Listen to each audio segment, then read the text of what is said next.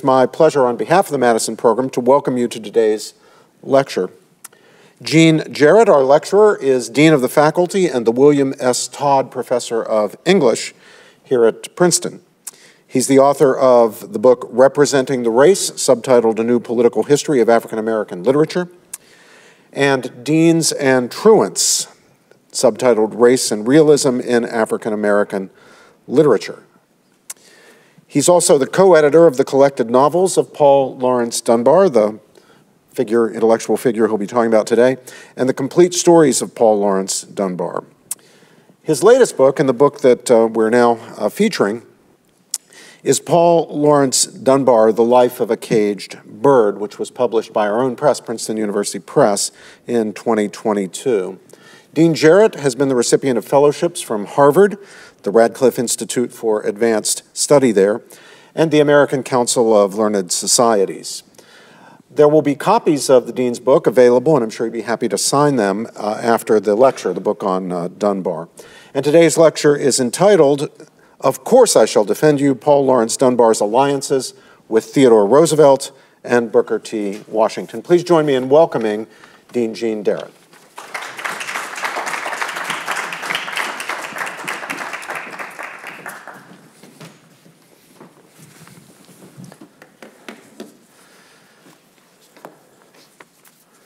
Thanks so much, Professor George, and I'd like to thank all of you for coming. I just want to say something specific about Robbie. You go by Robbie. He and I, when we first met, and I understood that he was the parliamentarian at the university, we also had a common interest in biographies of the Founding Fathers, if you recall, right? And so he and I talked about part of understanding the turn of the 18th century.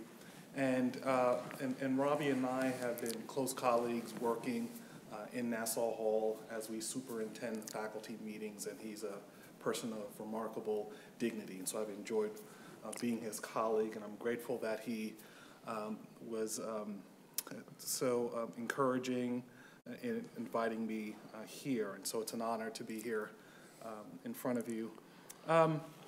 And so this biography that I produced, you might be wondering, how did I come to write it? Well, I was a student here at Princeton. I think many of you are aware of that. And I wrote about Paul Laurence Dunbar in my junior thesis in the English department. And so, so that is to say, something can come out of a junior paper that you write at Princeton, not only the grade.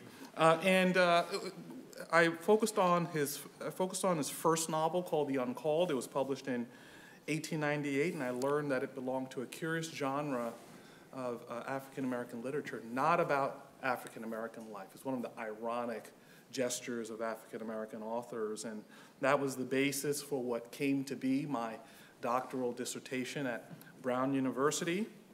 And as time went on, you can see on the far left was my first book, Deans and Truants, that came out of my doctoral dissertation. So the seed of my thinking on Dunbar came from my time here at Princeton, and it flowered into my first book. And I talk about Dunbar even more in my second book, Representing the Race.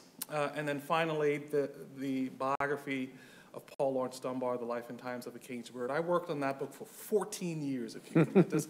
That's a longer period of time than the age of my youngest child, who's 12, right? And so I had to break the news to her that Paul does not actually exist. He's just a figment of my scholarly imagination. But, you know, that's not only have I spent quite a bit of time with Paul Laurence Dunbar in these books that I've written, but also in the books that I've edited. And so you can see his likeness is familiar here. And from the left, there's an anthology of African-American literature that is being used in classrooms around the world. I include Dunbar. I've also edited his novels and short stories. And then also on the far right-hand side, a book that I've co-edited with Henry Louis Gates Jr. includes excerpts of Paul Laurence Dunbar. I had completed writing this third book of mine to coincide with the 150th anniversary of Dunbar's birth, given that he was born on June 27th, 1872. So last year, there had been wide public discussion and celebration of Dunbar. People from many walks of life have come to realize that he was a prodigy. He had a crucial impact on his times and inspired people even after he died on February 9th, 1906, at the young age of 33. Dunbar resonates especially among those who reside in his hometown of Dayton, Ohio, where several museums and libraries have been dedicated to preserving his writing and artifacts. Elsewhere across the country, this anniversary has excited experts, students, and fans of Dunbar while piquing the interest of those who've encountered him for the first time. So I hope this lecture of mine will excite your interest as well. Prodigious and prolific, Paul was a serious professional writer for a total of 18 years, from 1888 until his death. During this time, he released 14 books of poetry, 4 collections of short stories, and 4 novels, a body of work that showcased his mastery of literary genres. Newspapers and magazines across the country syndicated many of the individual texts in his 18 books of poems and short stories. Across various mainstream and obscure periodicals, he also published essays on the progress, productivity, and challenges of African Americans from the dawn of their enslavement to their newfound franchise and freedom in the decades after the Civil War. To wide acclaim, he recited his poems, as you can see, or delivered speeches in private homes, churches, schools, and auditoriums across America's East Coast and the Midwest, as well as the cities of England. And he drafted experimental works, including librettos and drama, that exhibited his promising artistic versatility. The quality, breadth, and diversity of his literature especially inspired countless people around the world. But a biography of Dunbar cannot merely be a story of the intellectual ideas that informed the way he wrote literature, nor can it be only an exploration of the mental, emotional, and moral compass by which he oriented himself in the world. By the way, I didn't turn on my microphone. Can you hear me? Sorry. Can you hear me now fine? Yes? Maybe I'm unchanged, but I didn't turn it on my hip. It must also recount the wider historical forces that shaped his personality. These are the forces that guided the various personal and professional choices that lay before him and that he believed would determine the course of his life, career, and legacy. One must tell the full yet intimate story of an African American who wrestled with the constraints of America in the Gilded Age, but also who sought to express or mitigate this strife through the written and spoken word. Reared during and after Reconstruction, Paul belonged to a generation of African Americans whose parents were slaves and who were adjusting to the capitalist modernity of America. Nonetheless, Dunbar would turn out to be the first African American born after slavery, that is, the first modern African American writer, I argue, to achieve commercial prosperity and international stature exclusively by his literary pen. In this lecture, I tell the little-known yet remarkable stories of how Dunbar captivated powerful political leaders across the so-called Colonial Line at the turn of the 20th century. Paul Laurence Dunbar's legendary accomplishments as a writer so intrigued Theodore Roosevelt, for example, that over the years he grew to admire and sought personally to advance the poet's literary success. And Booker T. Washington promoted an industrial ethos of education with which Dunbar alternately agreed and disagreed as an intellectual, but which nonetheless brought them closer together socially. These alliances played key roles in Dunbar's fascinating access to elite constituencies of readers and sources of political power in post-war America. Sorry, I'm pressing the wrong button. There you go. Paul's deep philosophical preoccupation with the so-called Wizard of Tuskegee, Booker T. Washington, began in 1898. Even though they first corresponded about 2 years before, in summer of 1896, right after William Dean Howells's review of Major and Minors. That was the review that launched Dunbar onto the international map. By that earlier time, the story of Washington's personal life and political rise was nothing less than extraordinary. Born enslaved in southwestern Virginia 5 years before the Civil War, Booker T. Washington lived a stratified ancestry. His biological father was a white man with whom he had interacted little and who likely was his mother's master. And he borrowed his stepfather's first name to serve as his own. Raised in poverty, he worked in the salt furnaces and coal mines of West Virginia throughout his childhood, an education in physical toil that predicted his eventual commitment to manual and industrial training. He attended formal school at night. In 1872, he walked 200 miles to the Hampton Institute in Eastern Virginia, seeking to advance his education. In the early days of Reconstruction, Hampton was founded under the auspices of the American Missionary Association to educate African Americans and Native Americans. There he was introduced to Samuel Chapman Armstrong, a Union Army general who believed that industrial education best prepared former slaves economically for the postbellum world. At Hampton, with Armstrong as his mentor, Washington worked as a janitor to pay his room and board and ultimately graduated with honors 3 years after he arrived. Though he briefly attended Wayland Seminary in Washington, D.C., by the late 1870s, he had returned to serve on the faculty at Hamilton. His life underwent a momentous change when General Armstrong recommended that he become the leader of a new normal school modeled on Hampton in Tuskegee, Alabama. At the outset, it consisted merely of a barn, a plot of land, and a small amount of money to pay for teachers, books, and equipment. Modest resources that would slowly but inevitably grow to become a campus with dormitories, classrooms, libraries, and an endowment exceeding $1 million by the turn of the century. And if you adjust for inflation, that's a lot of money. Officially, the school was founded on July 4th, 1881. To build Tuskegee, Washington courted white patrons of considerable wealth to donate to the institution. In doing so, he espoused a system of cultural and economic values of racial uplift that eschewed calls for, among African Americans for political agitation or even absolute racial integration. His declaration in his September 1895 speech at the Cotton States and International Exposition that in all things that are purely social, he said, we can be as separate as the fingers, yet one as the hand, and all things essential to mutual progress, struck a tone of assurance for his Southern audience. But these words infuriated not a few African American leaders, especially civil rights activist and educator W.E.B. Du Bois, who bemoaned not only Washington's intentional or perceived condoning of racial segregation, but also his delaying of economic and intellectual progress and the emphasis on industrial training. Indeed, Tuskegee became an institutional metaphor of the educational and political machine. It was called a Tuskegee machine that advanced Washington's conservative philosophies of industrial and economic education for African Americans. When on June 24, 1896, he became the first African American to receive an honorary degree from Harvard, his stature as the leading African American educator and politician of his time was cemented merely 9 months after he leapt onto the national stage in Atlanta. As he was approaching the height of his political powers, Washington sent Paul Laurence Dunbar a congratulatory letter a few days after the famous review of majors and minors that launched Dunbar into this national spotlight. The poet was touched that a renowned educator took time to write him.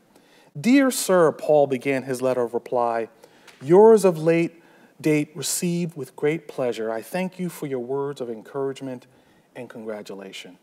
Going further, Paul suggested that he, the lowly poet, in Washington, the lauded politician, had much in common. I think that you, for one, can thoroughly understand what all this means to me after a long and hard fight. I have gotten nothing without working for it, and have contested every bit of the ground over which I've passed.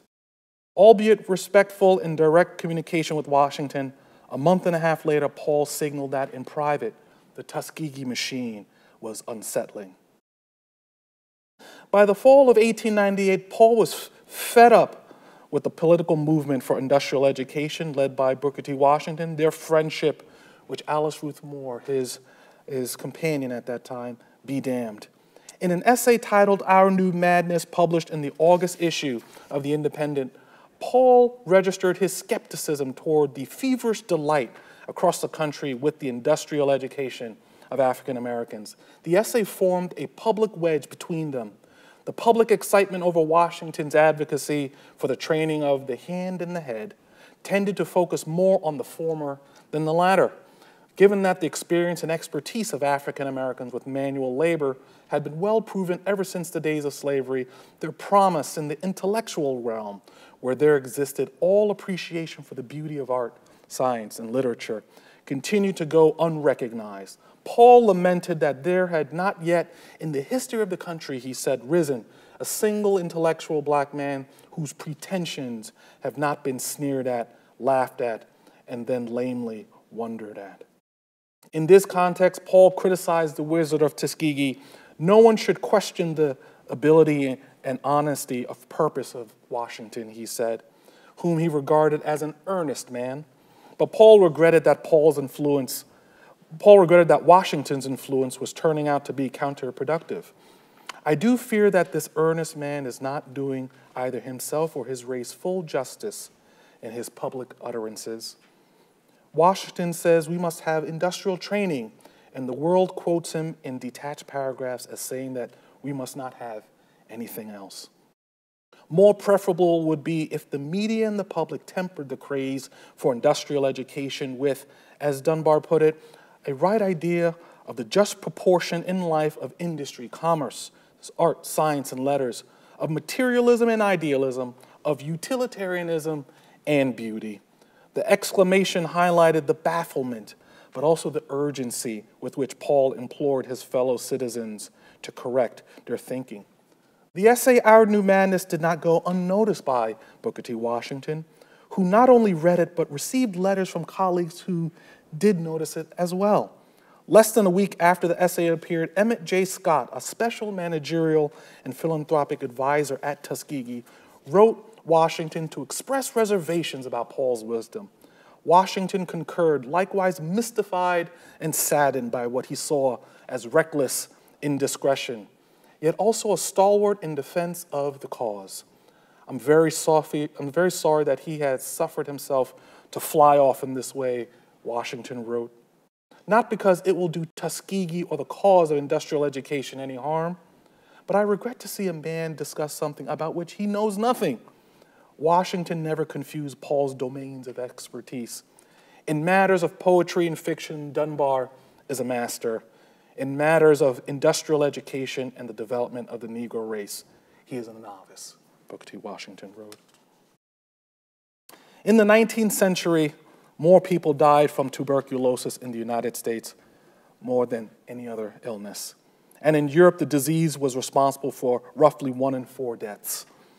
In the 7 decades prior to Paul's death, 20% of deaths in the country resulted from this disease, whose symptoms tended to be chronic, their diagnoses delayed, but whose afflictions did not discriminate by race or age, class or region.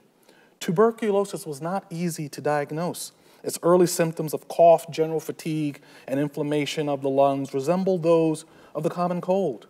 And many people who were infected did not become ill for months or even years after initial exposure. By the end of the century, it was typical for physicians to prescribe alcohol as an oral remedy. Alcoholism was the collateral damage, incurring recidivism, especially among those who sought to quit the liquor bottle in the first place. Just a quick aside, when I was at the Paul Laurence Dunbar house in Ohio, Paul Laurence Dunbar himself had a cane that if you unscrewed the top, he had a slot in there for alcohol for him to drink, right? And so it was rather clever. It's not something I endorse, but it just attested to how addicted he was. This turned out to be Paul's fate, alcoholism. It was not atypical for bouts of sickness to interfere with his literary tours, although he strove to keep the symptoms at bay. While I am not very well in health, all goes well with me, he wrote to his mother during the summer months of 1897 in England. I've caught a cold and it has settled in my throat to some extent, he said. However, in the late spring 1899, Paul contracted an illness so severe that it bore the symptoms of tuberculosis and received public coverage, albeit as pneumonia or consumption. In May of 1899, Paul was scheduled to give a reading in Albany. He had been looking forward to it because he had traveled there before and enjoyed the visit. Indeed, from November 28th through December 9th of the previous year, he had gone there as part of his recital tour. Coincidentally, Winfried Merrill, an Albany club woman who also happened to be in 1886 the first American woman to earn a doctorate in mathematics, invited him to give a recital at a meeting of the Fortnightly Club of which she was a member. In reply, Alice Ruth Moore, Dunbar's companion, said she hoped that he would regale her with his tales of his adventures while there. "Write to me, dear, and tell me about the good times in Albany," she wrote. Paul stayed at the Hotel Kenmore and recited poems on December 8th at the Fortnightly Club. The audience included luminaries ranging from socialites and religious and political leaders to Melville Dewey, the librarian and founder of the so-called Dewey Decimal System, cataloging library books. Before proceeding on to the rest of his regional tour, Paul telegrammed Alice through Western Union to affirm the success of his trip. "All right now for Toledo, Albany good," he said. Paul had nothing but fond memories of Albany when he prepared to return there 5 months later, until he fell sick and had to deal with the aftermath. Newspapers broke the news. "Paul Laurence Dunbar ill," read one headline in the New York Tribune, stating that the Afro-American poet was seriously ill with pneumonia. The article indicated that he came last Sunday on April 29th to fill engagements here in New York City and in Albany, and was taken ill almost upon his arrival and under the advice of a physician, went to bed, developing such acute pneumonia that his wife, who was in Washington, was sent for. Consequently, Paul has been compelled to cancel all engagements. In the days following this report, smaller newspapers regurgitated or embellished the story. From all around, letters came in. Friends and acquaintances who had read the newspaper stories reached out to extend their best wishes to Paul. "I was so grieved to see in the papers that you were very ill with pneumonia," wrote Roger Clark, whom Paul had befriended during his tour of England and who continued to live there in Somersetshire, "and can only hope that newspaper accounts are, in accordance with all tradition, exaggerating." A week into May, Paul was feeling better. "Paul is doing well, plus the doctor is very proud," Alice wrote Paul's mother, Matilda. The illness still exacted a professional price. He could not fulfill his upcoming obligations for his reading tour, which included another visit to Albany. Constituents of Albany were not pleased. Between May and October, a volatile exchange erupted between Paul and the National Afro-American Council, a civil rights organization. John Edward Bruce, a council officer in Albany, was a primary player. Despite Bruce's hearing of reports that the poet was so near death's door that he could hardly hear the creaking of the hinges, the officer said that he would have been satisfied with the payment of the amount advanced for transportation. He sent word to Paul that he expected this reimbursement to be settled. Yet Paul took offense at the expression and at the nature of the request. He accused Bruce of having appointed a lawyer to hound his wife, Alice, during his illness and having designs on accessing his bank account. Bruce denied that he would ever submit a morally ill man to such persecution. Paul also entered an equivalent dispute with Francis Peregrino, an immigrant from Ghana by way of England, living in Albany and working as the publisher of the Fortnightly Spectator. Peregrino sought to defend himself and his colleague Bruce from Paul's vitriol. "Sir, patience having ceased to be a virtue, I have been compelled very reluctantly to take some notice of your treatment of myself and Mr. Bruce," Peregrino wrote. "I can but add that justice to us dictates that the thing shall not cease, and this is our preliminary step unless some steps are taken to set us right." Within days of this letter, Paul communicated with the most powerful person in whose backyard this kerfuffle was occurring, Theodore Roosevelt. Certainly, it was remarkable that the poet would even consider requesting help from someone like Roosevelt, who lived in rarefied air of American culture and politics and was presently serving as governor of the state. By his early 40s, Roosevelt had a distinguished upbringing and career. Born to a prominent family, educated at Harvard, married twice, and the father of 5 children, he was the youngest man ever elected to the New York State Assembly, which he served from 1882 to 1884. He published 3 books on his hunting trips and life as a ranchman in North Dakota. A handful of years later, in 1889, he was appointed the U.S. Civil Service Commissioner, a position he held for 6 years. He resigned to become the police commissioner of New York City. During his tenure, he enacted several major reforms, especially a war on vice, a moralistic motto capturing his prerogative to clean up the city. He fleshed out his vision of cultural morality in his 1897 book, American Ideals and Other Essays, about what Americans could and should be. A year later, he was promoted to Assistant Secretary of the Navy during the Spanish-American War, but then he resigned to join the 1st U.S. Volunteer Cavalry Regiment as Lieutenant Colonel and formed the illustrious Rough Riders, which fought on the island of Cuba. With his return as a war hero, he was elected in 1898 as the 33rd governor of New York. On November 1st, 1899, Roosevelt received Paul's letter of concern, claiming that he was being unfairly and perhaps illegally treated. Roosevelt sympathized with Paul's plea. "I have just received yours of the first instance," he wrote. "This is the first I've heard of this matter. From what you say, I should judge that you've been simply blackmailed." The governor offered himself as the poet's protector. "If any attack is made upon you, of course I shall defend you," he promised. He sought to wash away the poor taste the exchanges with Bruce and Peregrino had left in Paul's mouth. "In fact, if you come to Albany again," Roosevelt assured, "let me know and I'll take the matter of the reception to you into my own hands. At any rate, to the extent of seeing that thoroughly reputable people take hold of you." The subsequent anger expressed by Peregrino unsettled Paul no longer. "Sir," Peregrino wrote Paul, "your insolent behavior is perfectly on par with a man who would accept by seeking money for his fare from Washington to New York, then fail to keep his appointment. No matter. With the newfound shield of a governor who is on a trajectory toward an even higher office in American politics, the poet could let Peregrino's threats roll off his shoulders as he himself aspired to a higher status among American writers. In the meantime, Paul had to get healthy. Months after his exchange with Roosevelt, Dunbar traveled to Colorado. "Mr. Dunbar has gone to Denver for his health," so stated the Topeka plain dealer, which caught up with Paul just before he traveled there. He was scheduled to arrive in Colorado by way of Omaha on September 12, 1899.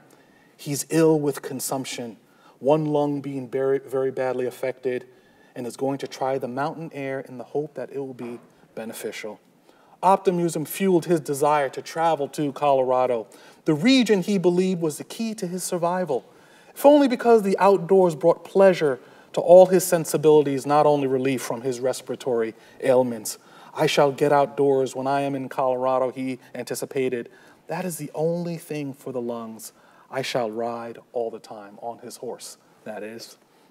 Word started circulating among the elite that Paul was in town. Booker T. Washington mentioned the news in passing in a letter to a confidant, the newspaper editor Timothy Thomas Fortune. In the letter, the Tuskegee leader alleged the jealousy held by the American Missionary Association secretaries, whose sentiment fueled an article appearing in the mid-September issue of the Washington Post designed to do anything to break my influence, he thought. Washington decided to convene a meeting in the next month and a half with the secretaries to address their concerns. To close the otherwise petulant epistle, Washington ventured, "I hear that Dunbar is in a bad fix and has gone to Colorado." Fortune replied, first of all, with empathy for Washington's protest over the American Missionary Association. Both men shared the supportive view of industrial education as the driver of economic progress of the Negro, so to speak. So Fortune was inclined to pass along the Post article and monitor the aftermath. "I will watch the influence of the Post article," he assured Washington, "but the damage of it will be done with those who sustain our education work and are never heard of in the public prints." Amid their mutual encouragement during the never-ending controversy over the Tuskegee machine, Fortune corroborated Washington's report on Dunbar's poor health and therapeutic self-exile.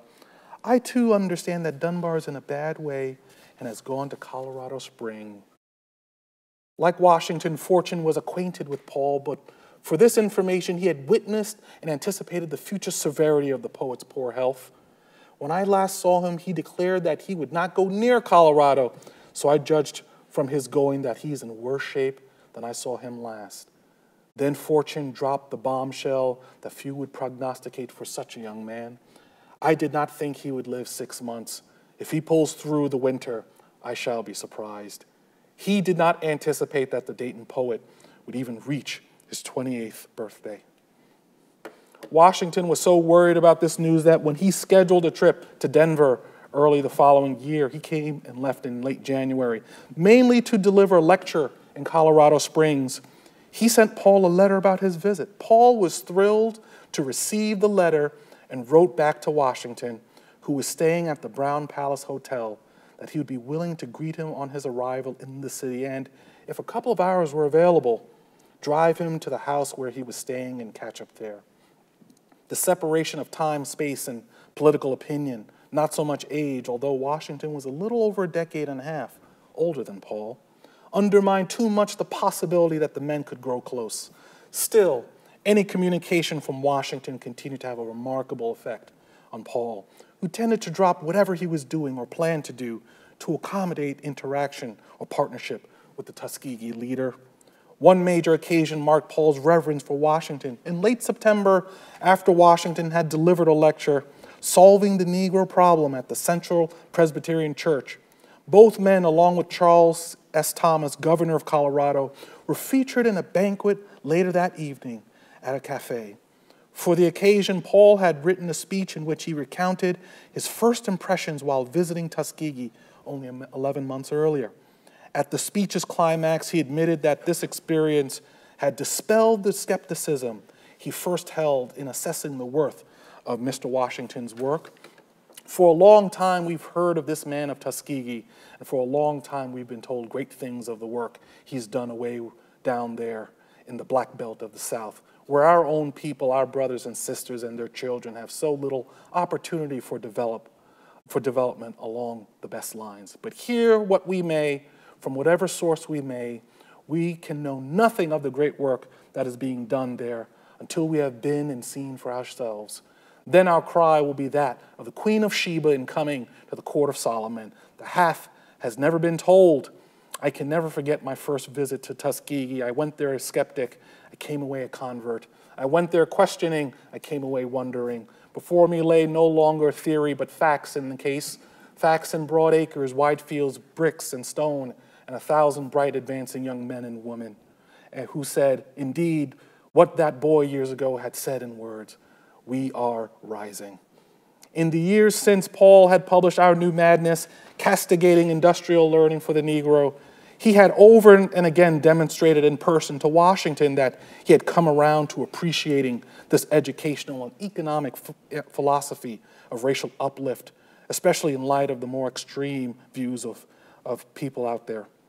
By the fall of 1900, Paul had to come to convey his support in print, not only explicitly in content, but in poetic form as well. The word is writ that he who runs may read. What is the passing breath of earthly fame? But to snatch glory from the hands of blame, that is to be, to live, to strive indeed. A poor Virginia cabin gave the seed, and from its dark and lowly door there came a peer of princes in the world's acclaim, a master spirit for the nation's need. Strong, silent, purposeful beyond his kind, the mark of rugged force on brow and lip. Straight on he goes, nor turns to look behind, where hot the hounds come baying at his hip. With one idea foremost in his mind, like the keen prow of some on-forging ship.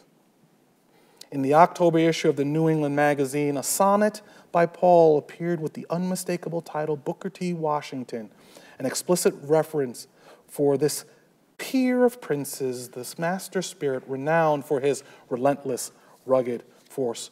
Paul sent a copy to Booker T. Washington himself, who is nothing less than effusively grateful in response, perhaps his most effusive to date. I thank you very sincerely for sending me a copy of the New England Magazine and more heartily for the poem which you were kind enough to dedicate to me, he wrote. With a November reprint of the poem in the periodical Outlook, which Washington also noted with thanks, Paul's latest effort in verse was effectively eclipsing the essay that had initially polarized him from Washington in the public eye. As his thoughts evolved more and more from the original publication of Our New Madness, he had grown more sympathetic to the rationale behind promoting industrial education. Give the Negro, I should say, thorough industrial training, he told an interviewer, and if anything among them are able to get above this, let them do it. In spring 1901, Paul received 2 special pieces of mail. The first document appointed him to the rank of colonel for the inaugural parade of William McKinley, who had been elected to his 2nd term as president, with the familiar face of John Hay, who had ascended from U.S. ambassador to the United Kingdom to Secretary of State in 1898 within McKinley's cabinet. Paul continued to benefit from recognition at multiple levels of government. Scheduled for March 4th, the inauguration would represent his most public affirmation. The second document further distinguished Paul. It assigned him the role of the aide to the 3rd Civic Division. Upon reflection, the prospect of riding on a horse during the parade discouraged him. So self-conscious he was of appearing a novice, he was tempted to decline the prestigious invitation. Only at Alice and Matilda's behest, his wife and his mother, did he change his mind and consent to go. This was not the first time Paul's clout in the halls of government referred to his literary stature. Ever aspiring to reinforce his own political network of influence, Paul not only commanded the ear of Washington, but had proactively sought out the explicit protection of Theodore Roosevelt when he was governor of New York. Since that time, Roosevelt had gone on in 1900 to finish his service as governor so that he could campaign on the Republican ticket as vice president, while McKinley vied for the presidency. The McKinley-Roosevelt ticket won the 1900 election. Within the span of 1 year, in September 1901, McKinley was assassinated and Roosevelt automatically became president, the youngest ever to hold this office. Now, the government who had once sought to assure Paul that he would be shielded from New York debt collectors was henceforth the most powerful man in the world. Paul had a direct line of communication to Roosevelt as indicated by the case of Dr. Austin Maurice Curtis in fall of 1901. Curtis belonged to a social circle that included Paul and extended from Chicago to Washington, D.C. 4 years Paul's senior, Curtis was by the 1890s well distinguished. He had earned a baccalaureate degree from Lincoln University in Pennsylvania and a medical doctorate from Northwestern University in Evanston. Afterward, he embarked on a career as a practicing surgeon in Chicago, where he was appointed in 1896 as the first African-American physician to work in the city's Cook County Hospital. 2 years later, he became surgeon-in-chief of the Freedmen's Hospital in Washington, D.C. He would have a corresponding appointment as a faculty member in the Department of Surgery at Howard University. Paul's social circles possibly overlapped with those of Curtis. Paul likewise lived in Chicago in 1893 during the World's Columbian Exposition and in the late 1890s in Washington, D.C. In both cities, the poet and the physician belonged to the tightly knit, exclusive circles of African-American professionals and intellectuals, but the more direct link pointed to Dr. Daniel Hale Williams. Right after medical school from 1891 to 1894, Curtis studied under Williams as a surgical intern at Chicago's Providence Hospital. Williams and Curtis were close. While Paul lived in Washington, D.C. in spring of 1894, he was close friends with Charles Mitchell, who was working in the office of the Freedom Manufacturing Company. In a letter to Paul, Mitchell remarked that he was looking forward to a potential opportunity with Williams. I'm expecting a position at the Freedmen's Hospital under Dr. Williams, and if I can get it, Dunbar, I want you to come in the fall and spend a month or more with me. Through this link, Paul came to know Williams and regard him as a physician and friend, sometimes depending on him for medicine to get through his recurring bouts of illness. So close did Paul grow to Williams that when he secretly married Alice Ruth Moore, his physician was one of the few people he told. Paul and Alice thereby came to be good friends with Curtis and his wife. In the last couple of months of 1897, the Dunbars and the Curtises regularly spent time together in Washington, D.C. Hence, when Paul heard that Curtis had abruptly retired from the Freedmen's Hospital, he wanted to know why. An extension of the Freedmen's Bureau, the Freedmen's Hospital was established in 1862 in Washington, D.C., where it would have a long-standing connection with the medical faculty and the campus of Howard University, chartered 5 years later. When the Bureau was dissolved in 1872, the hospital came under the administrative remit of the United States Department of the Interior. To obtain the answer he needed on Curtis's retirement, Paul decided that he would contact not Ethan Hitchcock, Secretary of the Interior, but rather Hitchcock's superior, the person he was familiar with, Theodore Roosevelt. With Paul's letter in hand, Roosevelt wrote to Hitchcock on October 1st, 1901. Paul Laurence Dunbar is a man for whom I have high regard on account of his literary ability, he declared. Would you look into this case and report to me? Hitchcock investigated and relayed the outcome to George Cortelyou, Secretary of the President, who went on to write a letter to Paul a week later. Referring to your recent letter in regard to the case of Dr. Curtis, I find upon inquiry that after a very careful investigation, the Secretary of the Interior concluded that the interests of the public service in connection with the administration of the affairs of the Freedmen's Hospital necessitated Dr. Curtis's retirement, and accordingly, Dr. William Warfield has been appointed to succeed him. Warfield studied medicine at Howard University and starting in 1894, interned at the Freedmen's Hospital. Like Curtis, he trained under Williams to be a surgeon. Given the pedigree of his academic training, Warfield was a logical choice to succeed Curtis. During his appeal to Roosevelt, Paul swung by the White House and left behind one of his books as a token of appreciation. William Loeb, Jr., Assistant Secretary to the President, transmitted Roosevelt's gratitude, but he also reaffirmed the poet's direct access to the President. I am directed by the President to thank you cordially for the book you left at the White House for him, Loeb wrote, and to say that the next time you call, he desires you to be sure and see him. Word of President Roosevelt's open-door policy was likely music to Paul's ears. Luckily for Paul, the support from Roosevelt he came to enjoy was hidden from the public. A few weeks after Roosevelt courteously launched an investigation into Curtis's retirement, the president would do something that roused the ire of many opponents and even supporters from around the country. Roosevelt dines a darky. So ran one newspaper headline. Roosevelt proposes to coddle the sons of Ham. So said another. To wit, on October 16, 1901, the President of the United States invited Paul's contemporary, Booker T. Washington, to dinner at the White House when he heard that the Tuskegee leader was in town. Washington accepted, and that evening he dined with Roosevelt and his wife, Edith. Roosevelt's worldview, both personal and shaped by his family, was that African Americans as a whole were inferior to whites in the short term, a consequence of the still rather brief period that they had been emancipated from slavery and enfranchised as a political class. Contrary to mainstream belief, he did envision in the long term their collective advancement as part of American civilization. Until then, he admired and embraced only those very few African American men he came into contact with and permitted into his inner circle.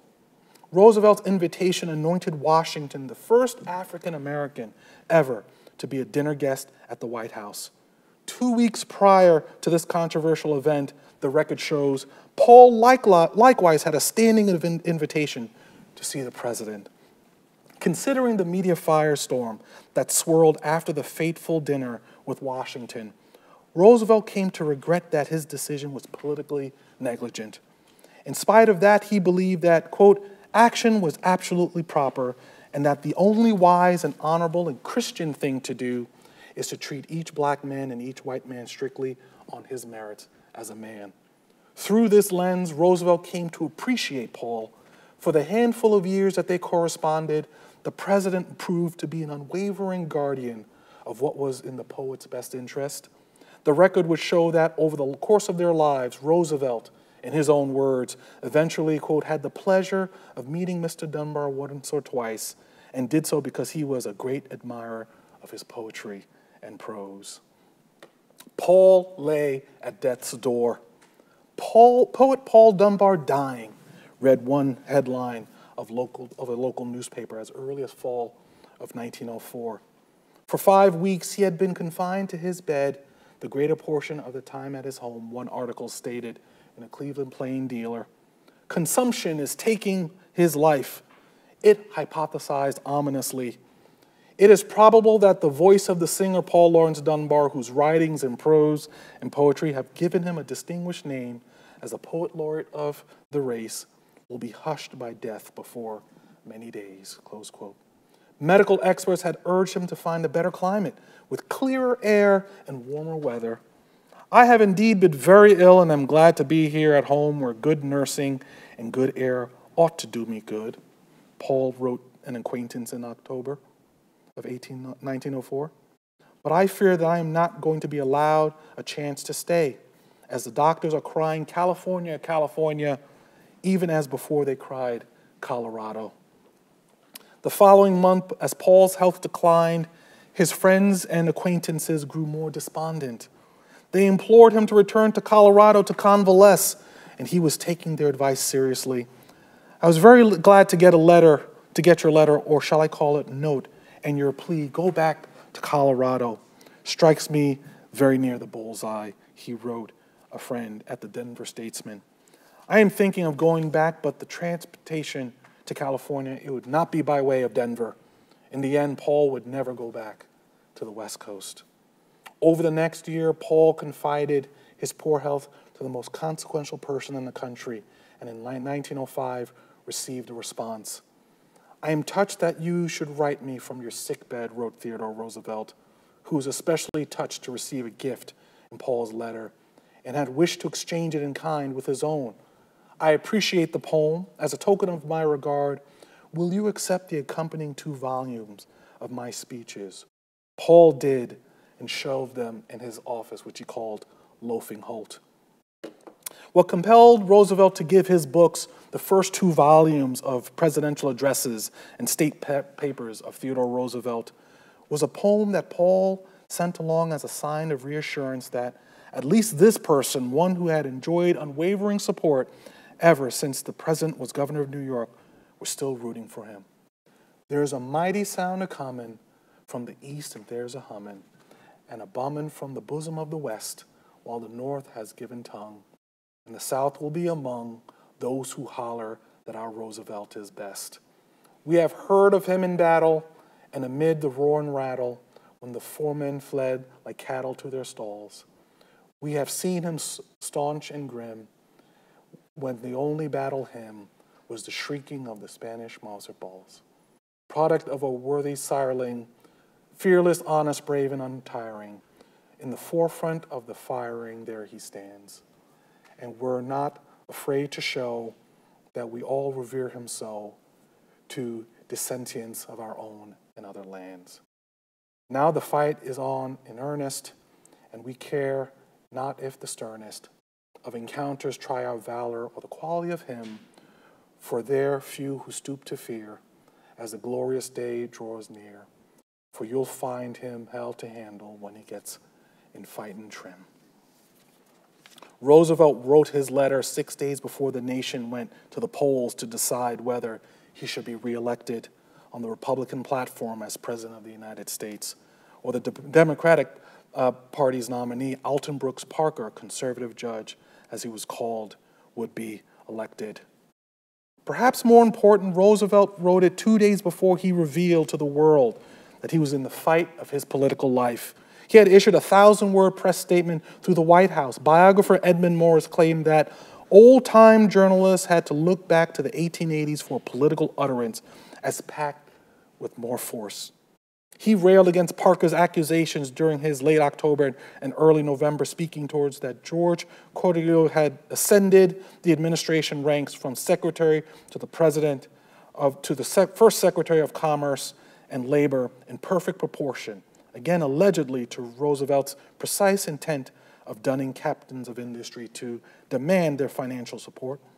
Parker threatened to leak confidential information from the Bureau of Corporations with damning proof of his claims that, in essence, the Republican National Committee colluded with Roosevelt to extort huge campaign donations from corporations. The White House press release with the claim that the statements made by Mr. Parker are unqualifiedly and atrociously false sought to contain the October surprise, which was on the verge of devastating Roosevelt's re-election prospects. Behind the scenes, Paul reached out with a poem that encouraged the president amid the political controversy.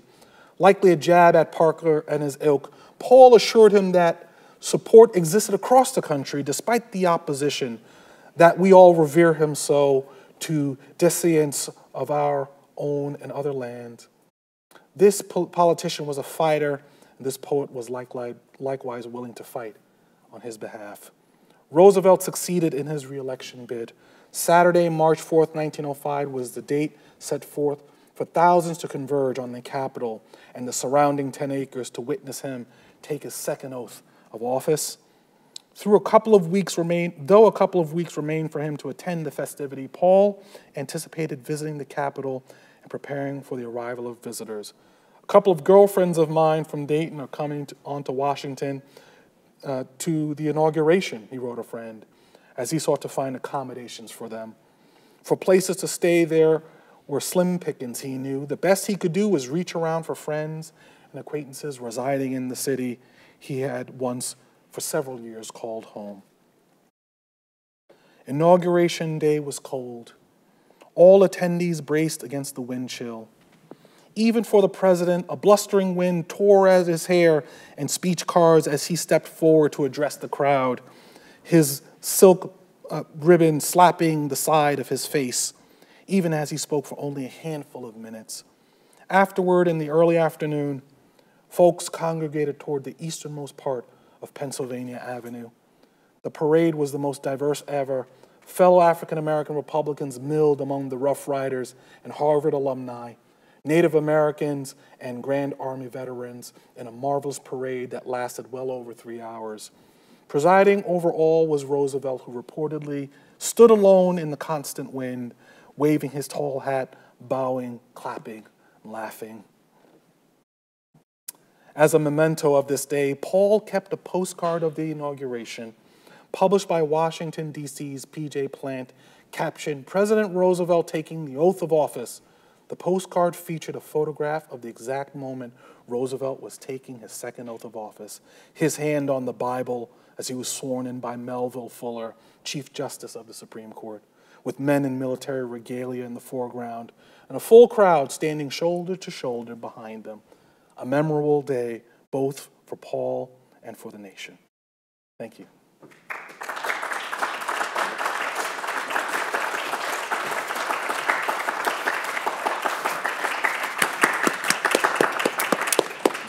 Thank you, Dean Jarrett. The floor is open for questions.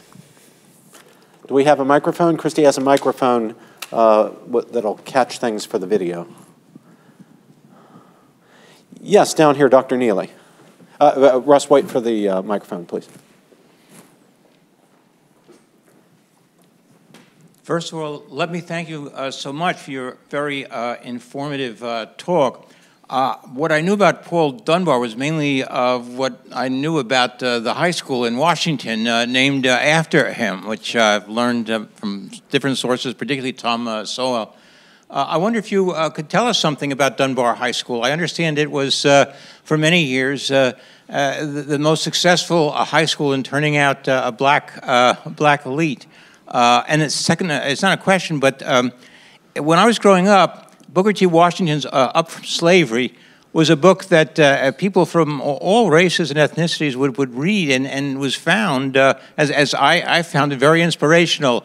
It seems that it's not read anymore. I wonder if there's any reason for that. I think people really miss out on, and particularly people who are concerned about what you might call self-improvement. It's very, very inspirational. I wonder if you could just talk about those two comments.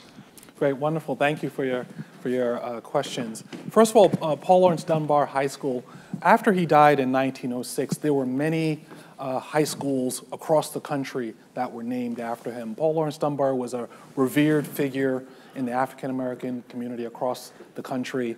And that high school in particular was known especially for graduating many African-American students into the world. That's particularly the case because in the Washington, D.C. area, there was a sizable African-American community that Dunbar himself aspired to be a part of. But it's also true that there were many high schools across the country that were named after him. And it was a kind of a commemoration of Dunbar's legacy his contributions to American life, given his experience growing up in the Midwest.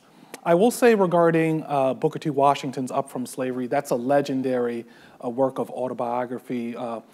Way back when, well, not too far, when I taught, I'm a dean now, I have a day job, but I will get back into the classroom. I've taught Up From Slavery in the genre of 19th and early 20th century African-American autobiography.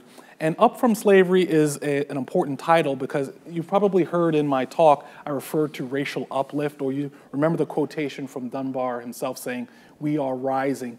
There was this kind of doctrine of social uplift for African Americans, particularly in the decades after the end of slavery.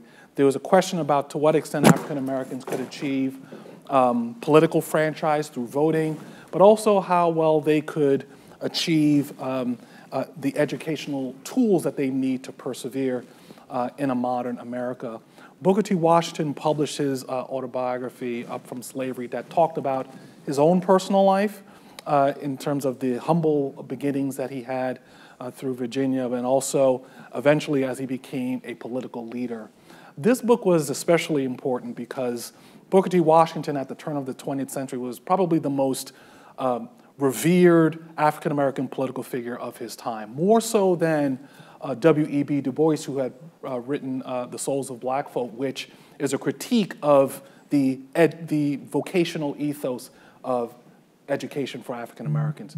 Just specifically, Booker T. Washington argued that the best way for African Americans to progress in society is to gain education through the vocational arts, through manual work, as opposed to the life of the mind, the kinds of things that we would associate with classical humanistic education. There's a famous line in Up From Slavery where Booker T. Washington laments the sight of an African-American boy in the plantation fields reading a poem or reading a classical text, the kinds of things that we would do naturally in a classroom at Princeton. He would say, what does it mean that you would have an African-American boy who's reading that in the fields rather than doing the hard-worn work? And so, on the other hand, you have W.E.B. Du Bois in The Souls of Black Folk, who was arguing for higher education, and they were essentially viewed in kind of intellectual conflict.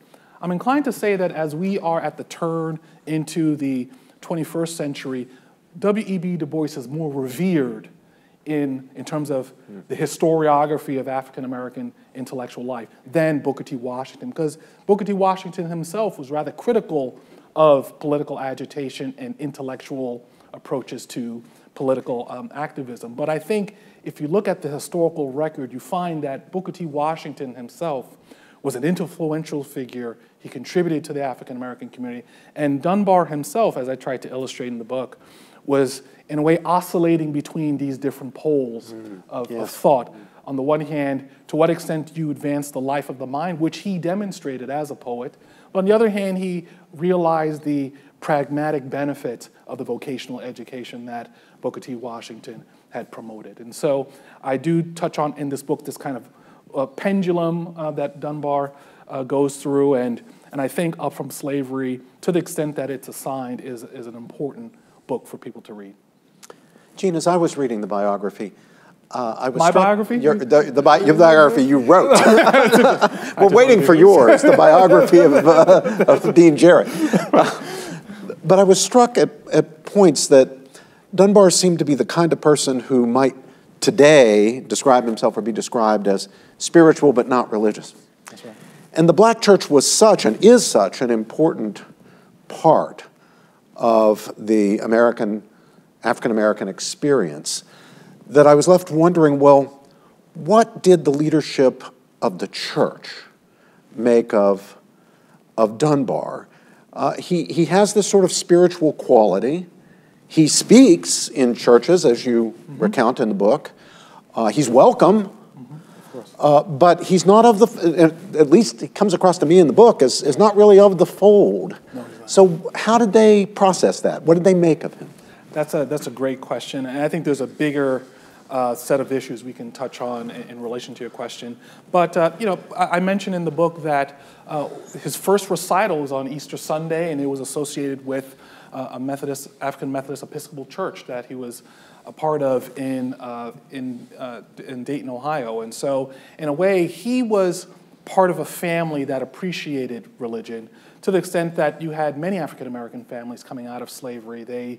They leaned on religion in order to make sense of the world. But he was wrestling with his spirituality. In that first novel that I touched on, called The Uncalled, which launched me into Dunbar for decades thereafter, that's a story about a young man who is trying to come to grips with his own spirituality, coming from a family that has a profound religiosity, but he himself, as he's growing into the life of the mind, is wrestling with his spiritual relationship with his family and with the church.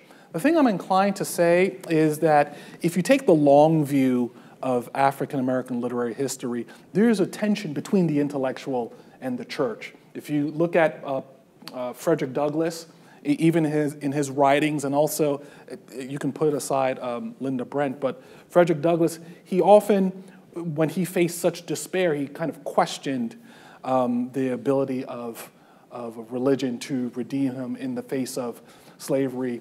Even if you go as late as Richard Wright's Black Boy, it's a work published close to the mid-20th century. Again, there's a kind of a wrestling between an understanding of one's existence in the world through literature, through the kinds of literary genealogies that you can use to build out your understanding of how you relate to people in the world, with religion itself. And you find actually moments when African American intellectuals have been rather critical of religion. You see a similar kind of wrestling in the life of James Baldwin. He's someone who comes from a religious family, and he had been a part of the Black church, but as you can see, as time goes on, and he is reflective on his sexuality and his spirituality, that he had tensions with the church. And so I bring all of that up, Robbie, because I've noticed that thinking about Dunbar's kind of spiritual conundrums, or his spiritual reflections or self-reflections, can be viewed in that wider lens of African American meditations on religion, and how the intellectual life or certain literary valences can pull them to and again and away from. That's just fascinating. Absolutely. Yes, Will. Thank you very much for the very inspirational talk. What I find incredible is that this man was born in the late 19th century and somehow got a great love of learning. Are there lessons for us in universities today for how we can use him as an example to promote a love of advanced education, not just in, say, African students, but students from all walks of life that come from disadvantaged backgrounds? That's a fabulous question. How much time do we have for me to answer that question? No, because it's at the core of my being. You know, when you think about Dunbar, he was born, as you say, in 1872, and by the time he hit his literary prime in the 1890s, it was only 3 decades away from the end of slavery. If you put that in perspective, 3 decades ago is in 1990. Many people here would say that the 1990s was not a long time ago, right? I still remember the Olympics and Carl Lewis running the 100-meter dash. I mean, those things are still vivid. And to think that at that time he was confronting what were likely preconceptions about what he could do or what he could be as a child of slaves, that's something that he had to reckon with. The thing that I take away from his life, and I will say that it's, you know, I reveal the good and the bad regarding his life, I don't paper over anything, is how the life of the mind, literature is the portal to freedom. And that has been the story of a people, let's say in the 19th century, African Americans who were dispossessed. It's already been shown that if you were able to read and write, that was your access to opportunities if you were a slave. And it also nonetheless became the access to opportunity after the end of slavery. For someone like Dunbar, he was someone who he went to Central High School in Dayton, Ohio, and he wanted to study at Harvard. In fact, there were patrons, I talk about this in the book, who were willing to pay his way through Harvard, and he never was able to get around to it. Why? Because he had to work. He couldn't afford it. He didn't have the generational wealth at his disposal. So what he did do nonetheless was he worked in an elevator, and he would read from the magazine and write poems while he was there, or he would deliver recitals to the Midwest, or he constantly honed his craft as a writer. And I think the resilience in the life of the mind of advancing, of making your intellect more robust, improving as a writer, that's the story that we always should adhere to, even in this time. I'm inclined to say that, someone who went to Princeton, I remember when I wondered what I was going to do after writing this junior thesis, right? And I will say, I had Professor Toni Morrison as my professor, who was a great inspiration to me, and she showed that you can earn a living if you work hard on your writing, such that you could have a story to tell. And I tried to think about, is there a story that I'm able to tell that could have an impact on the world? And I do so not through the literary arts, but I do so through literary criticism, and that comes through educational perseverance. And so regardless of whether you are someone whose life is bereft of opportunities, or if you have an abundance of opportunity, it's important to have that educational perseverance in the face of circumstances. Yes, Dr. Brooks.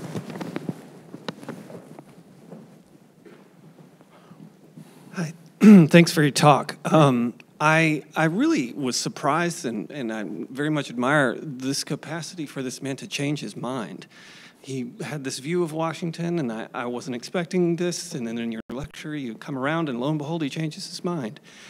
And so I'm curious whether, given what you said a moment ago about Du Bois's criticisms of Washington, and today that Du Bois is, the louder voice among the two, did Dunbar face does his legacy face any backlash from his re-endorsement of Washington? So I guess I have two questions. At the time, was he marginalized as a consequence of changing his mind by the black intelligentsia led by Du Bois?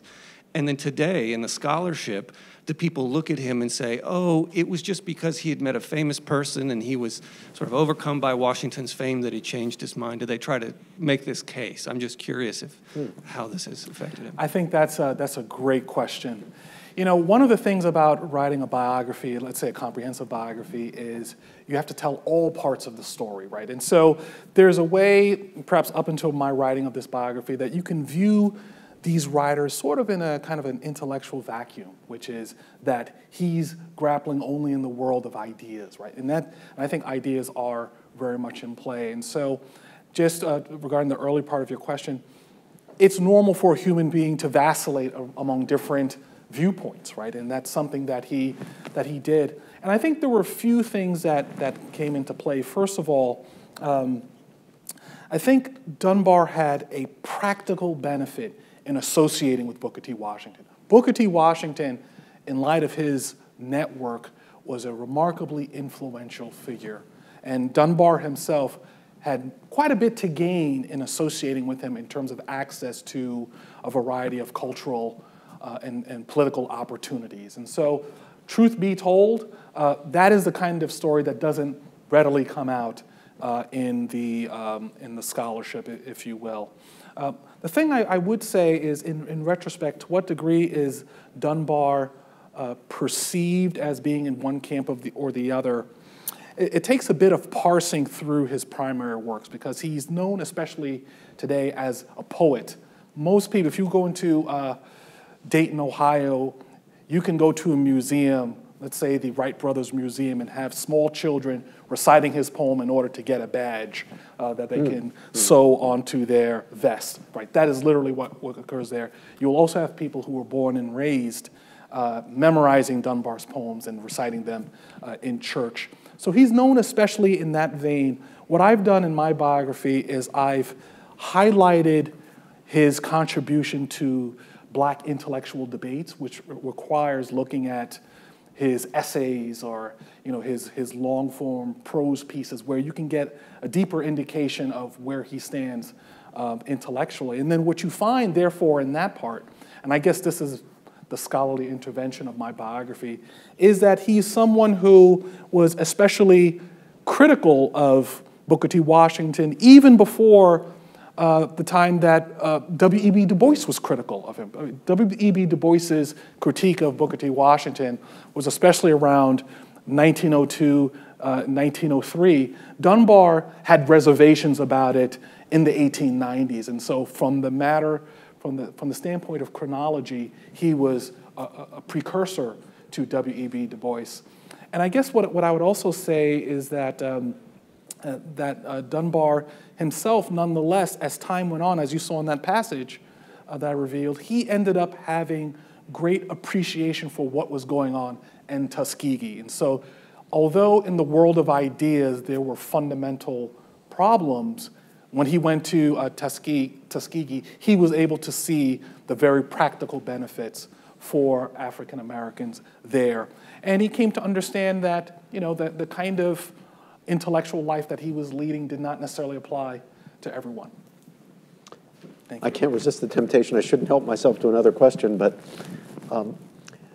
this regard, the special respect that Theodore Roosevelt had for Dunbar, do you suppose that in large part had to do with the fact that Roosevelt himself was a writer, and no slouch of a writer? He was a fine writer. He's not one of these politicians who gets a ghostwriter to write his book. Was it a writer's respect for a writer? That's a great question.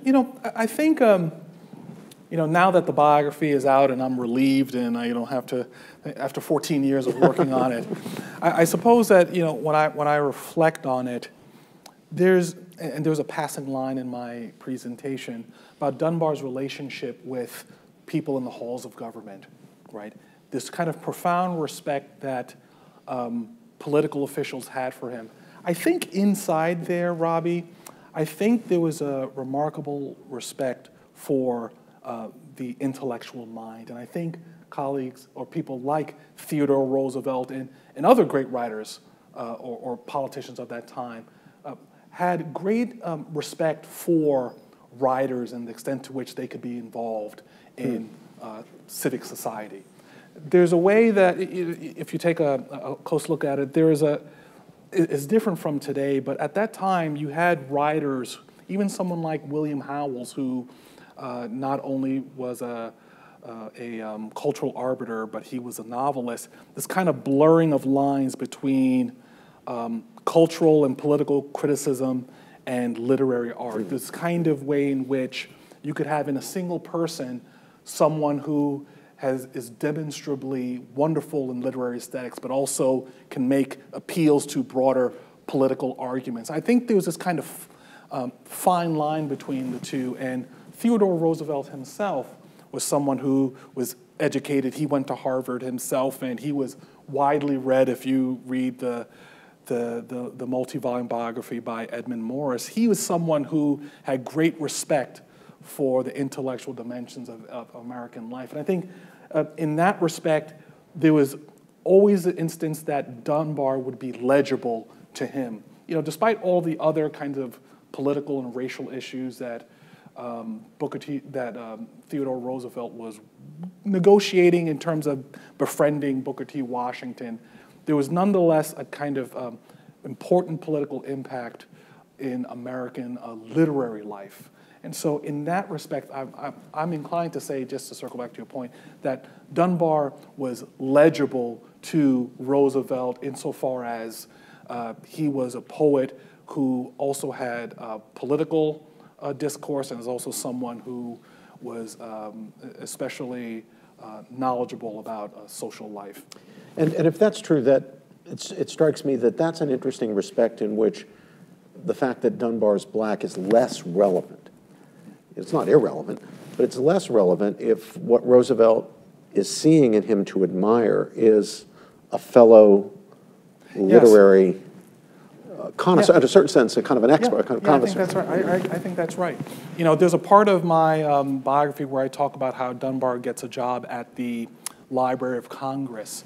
And I include letters of correspondence between people in the halls of government, you know, the Librarian of Congress, people who know Dunbar well, and the ways in which they're talking about Dunbar, you wouldn't even know that Dunbar was an African American, because they had such a profound respect for him as a poet, and they had such attention to his literary promise, his future, that they wanted to create an opportunity for him. Now, again, it wasn't lost on them that, again, he's black. Only a few decades earlier, they're watching Carl Lewis at the Olympics. You know my analogy, but it's not a long time ago, and they saw that he descended from Kentucky slaves and that an opportunity should be made available to him because he has such promise.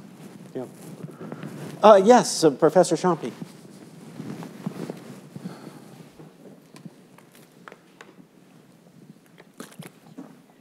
Thank you so much for your talk.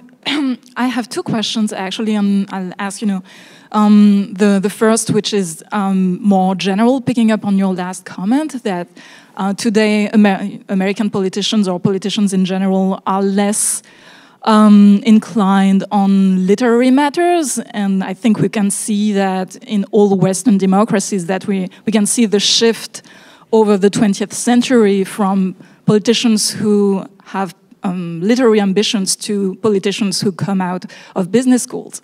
And then the question I would like to ask you is, should we go back to a more literary inspiration for politics? And my second question is related to this debate between Booker T. Washington and Laurence Dunbar on the model of development that should be adopted for African Americans, which I found absolutely fascinating. Since I can't help bring up the French Enlightenment in all my questions, this really reminds me of similar debates that happened between Rousseau and Voltaire, for instance, on which kind of activity should be favored. And I was wondering whether it would be relevant to see that as an opposition between a democratic model of development and an aristocratic model of development. So I'm wondering whether this divide between democracy and aristocracy applies in that context. That's a great question. So your first question about literature and politicians, that's a loaded question. First, I'm biased because I love literature, right? And so I think literature is good for everyone. But I will say that because of political interactions with different constituencies, if I may, I'm not a political scientist, so profoundly rhetorical and involves such a series of representations, symbolic representations, that I could imagine that literary expertise could provide some kind of dexterity in political discourse and exchange, right? And you find that there are a number of writers a number of politicians in the 20th century who nonetheless have published memoirs. In fact, you could argue that it's customary for someone running to office to produce a memoir, and that genre of the memoir or the autobiography is a key genre of American literature, and trying to represent yourself to the broader public in strategic, rhetorical ways. And so there's a way that you can, if you're willing to accept that the memoir or autobiography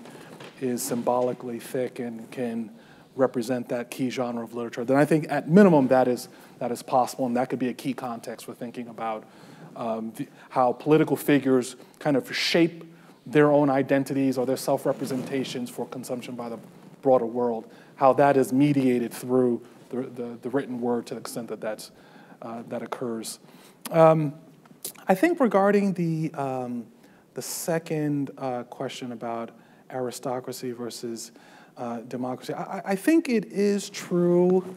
To what extent is Booker T. Washington's approach to African American well-being and uplift is more accessible publicly, right? To what extent is it a paradigm that is available to a variety of people, regardless of educational background? I think that's a beneficial point. If you look at someone like W.E.B. Du Bois and other black intellectuals at his time period, it's a very small group. They tended to be in the Northeast of the United States. They tended to, hail from formal institutions or even Ivy League institutions, but through the prism of American historiography, I'm inclined to say that they have a kind of an outsized impact on how we interpret African American life at the turn of the 20th century. Not to say that it's wrong, it's just something that has occurred nonetheless. And so more people will teach and understand W.E.B. Du Bois than they would understand Booker T. Washington, even though, ironically, at that time, it was the opinion not only of those in the broader American community, but also within the African American community, that the paradigms of Booker T. Washington was a more accessible and practical way of advancing African Americans through American life in economic and political and social ways. And so I do think it's fair to say that, if we look at the Du Bois and Washington debate, that is very much a kind of a tension between two different approaches at that time. But I will say that that from the standpoint of the academic analysis of African American life at the turn of the 20th century, we privilege Du Bois exceedingly. And I even think it's regional. I remember my first job was at the University of Maryland, College Park, and Du Bois did not have as much, I'm looking at Francis Lee, yes, Francis and I, that's where we were. Du Bois did not have as much currency there as it did when I was at Boston University, right? In terms of the linchpin of understanding, it was, Booker T. Washington was, if I may, if there's anyone from Maryland, I hope I'm not saying anything that's offensive, but there was a way in which some of the values up from slavery was more legible when I was teaching it at the University of Maryland, as opposed to when I taught it at Boston University, where W.E.B. Du Bois really was seen as someone that we should privilege. Good. Last question, right here. Yes, sir. Thank you. Glad to have it. My question is, because he was such an intellectual and coming at that point where there was so much fun, I guess is probably the wrong word to use, made about African American culture, the way whites would wear blackface and interpret it, what prompted him, other than I can understand for some money, to write something like Clarindy? Yeah, that's right. And I didn't show Clarindy, but he, at that time in the late 19th century, there was a vogue for dialect literature and performance, also for minstrelsy and vaudeville, those kinds of cultural realms where there were racial stereotypes. And so part of your comment about the fact that he did it for money, that's for sure he did that. That was a way in which he could earn a living. But I will say that, and this probably requires a nuanced view of it, even though he leveraged some of these racial stereotypes in order to grab the attention in the commercial world, he still imbued these figures in his poems or in these shows with a certain degree of human agency that they otherwise were not granted in other aspects of American literary culture. And so if you look at his depictions of African Americans or Charles Chestnut's depictions of African Americans versus what you would see by Joel Chandler Harris or George Washington Cable, or even Mark Twain's Huckleberry Finn, where you see Jim is by turns human and also two-dimensional, you find that he nonetheless is imbuing African American voices with a key degree of complexity and agency that requires close reading that we could do today. So I still think that he found the literary genre of racial stereotype or dialect as valuable insofar as he was able to experiment nonetheless with representations of African Americans. But it's possible, it certainly was the case that when it was read at that time, it was viewed as just succumbing to stereotypes that people were familiar with. As time has gone on, particularly once you get to the 1960s and 1970s, when there's a resuscitation of interest in Dunbar's work, they were doing close readings of his writings, and they found that he was investing a certain degree of complexity and agency. For example, they would see that these slaves would be, even though they're talking in dialect, rather critical of their enslavement, right, in ways that were not maybe picked up in their contemporary times, according to reviews. That close reading that you do over time is what reveals the nuances of the work, and that's why, as a literary artist, he was in some ways ahead of his time. Well, before I invite you to join me in thanking Dean Jarrett for this wonderful opportunity to learn from him and his work, let me just hit a few highlights coming up in the Madison program. On February 16th, we'll have Ian Rowe here to be in conversation with our own Anna Samuel on the reform of K-12 education, especially in ways to help low-income families better educate their children. Then March 20th, 21st, and 22nd, we'll be welcoming Professor Teresa Bedgen of Oxford University, the political theorist, who will be giving our 2023 Charles E. Test lectures. Those will be 3 consecutive evenings, March 20th, 21st, and 22nd. On March 28th, we'll be welcoming the constitutional scholar Michael Paulson, who will be giving our 2023 Walter F. Murphy Lecture on American Constitutionalism. April 12th, very special event, very interesting one that I hope you will attend. Joseph Horowitz, John McWhorter, and Sidney Outlaw will be presenting Dvorak's Prophecies, which will be both a discussion and a concert. Then April 19th, Professor Stephen Sachs of Harvard Law School will be giving our 2023 Herbert W. Vaughan Lecture on America's Founding. And then finally, May 1st, Professor John Tasioulas of the Philosophy Department at the University of Oxford will be giving our 2023 Harold T. Shapiro Lecture on Ethics, Science, and Technology.